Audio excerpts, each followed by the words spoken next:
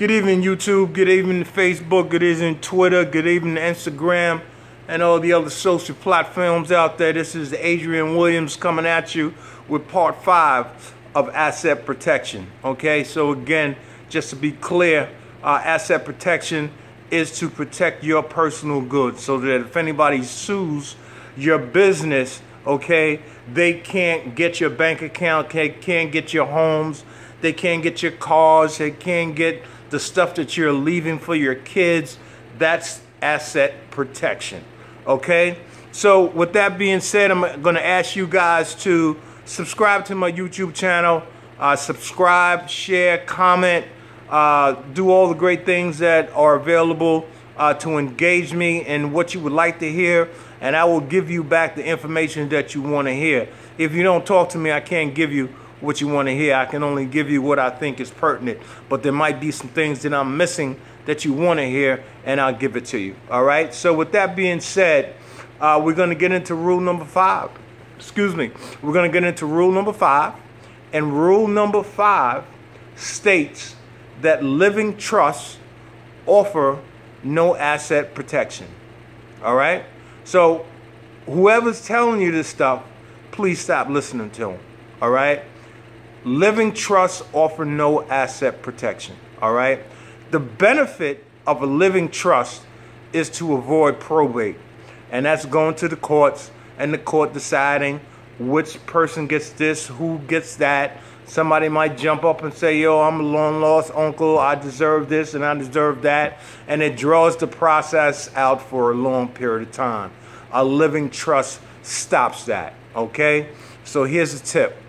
You cannot rely on a limited liability company for probate avoidance. All right, and you cannot ever count on a living trust for asset protection.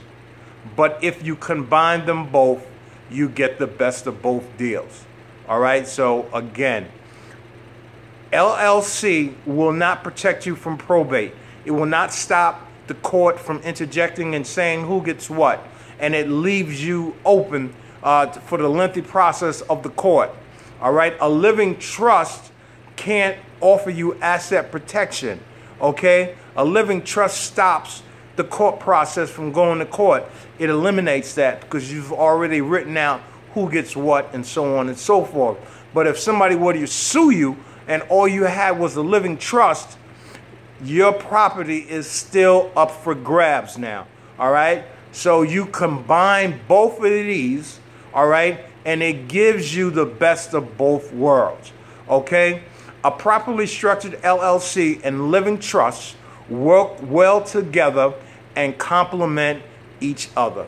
That's it. It's simple. Okay, again, do your due diligence. All right, see if I'm giving you the correct advice. Go to a lawyer and see whether or not what I'm telling you is accurate and correct. All right, I'm not a lawyer, but I've done my research and I understand that these concepts are pretty not expensive and simple to put into order. Okay, that is asset protection. Asset protection protects you, the individual, from your business entity. Okay, you create the business entity for protection so nobody can sue you and get at the stuff that you worked all your life for, the stuff that you want to leave to your kids, and so on and so forth. So again, rule number 5 of asset protection: a living trust offers no asset protection. Do not be fooled. With that, that's part 5. I'll see you guys for part 6. Take it easy and enjoy your night.